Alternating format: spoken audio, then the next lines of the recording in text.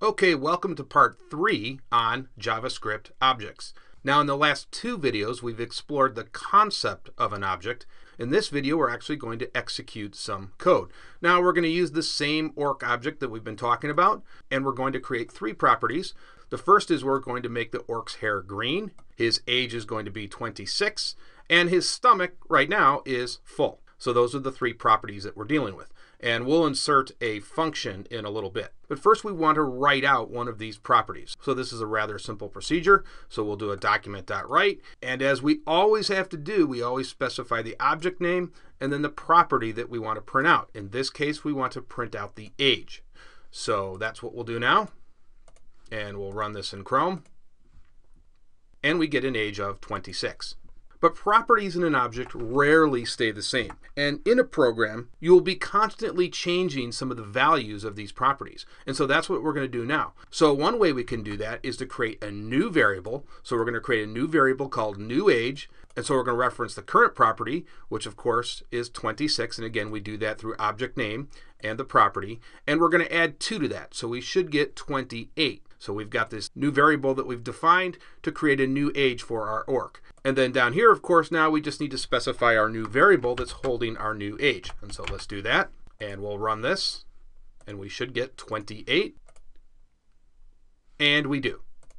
So again, the point I want to make about objects is that some of these values will constantly be changing depending on the circumstance. So again, that's one way you can change the value. Now, we don't have to create a new variable to alter the value. We can just alter the property itself directly by specifying orc.age and then setting it to 28. And again, that would directly update the property within the object. But a lot of times you actually will be creating new variables to hold particular values or to do different things. Now let's add a behavior to our orc. And what we want to add is eating. And you'll remember it's called a method once we're inside the object. So this is a method now, even though it really is a function. And we're just going to write out yum yum. So let's get rid of all of this.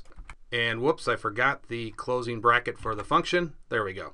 And now you can see how those turn to red. Now to call the method, of course, we need the object name, dot, and then we specify, of course, our function. And so let's go ahead and run this, and we should get this text yum yum. And we do. So now let's go ahead and work against our stomach full property that we set up here inside of our object. And I'm going to go ahead and copy and paste some code in here. So we're going to set up a little if statement. So what we're going to do is first specify, of course, the object.property, in this case, which of course is stomach full. And we're saying if this is equal to true, then go ahead and execute our eat method. And remember, this is a logical operator. We're not setting this to true. So we're just saying if this condition is true, then go ahead and execute our eat method. So let's go ahead and do that. And we get yum yum, so the orc was able to eat.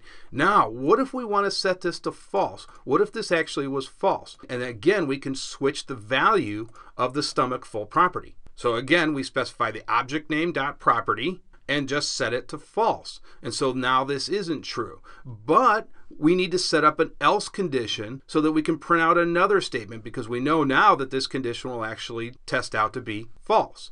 So let's put an else right below that. And now, since this condition will turn out to be false, it will go down to our else statement, and it will do a document.write that the orc is not going to eat. So let's go ahead and run this. And we got the expected result, not eating. So you can see the whole point of this particular lesson is we can constantly change the values of the properties within our object. And so it is a dynamic object in every sense. Now, up to this point, we have been talking about custom objects, objects that we have created. But JavaScript provides numerous objects that we can already use that are already predefined for us. And so we can use those objects' methods and properties. And so we're going to talk about that in the next video. See you guys then.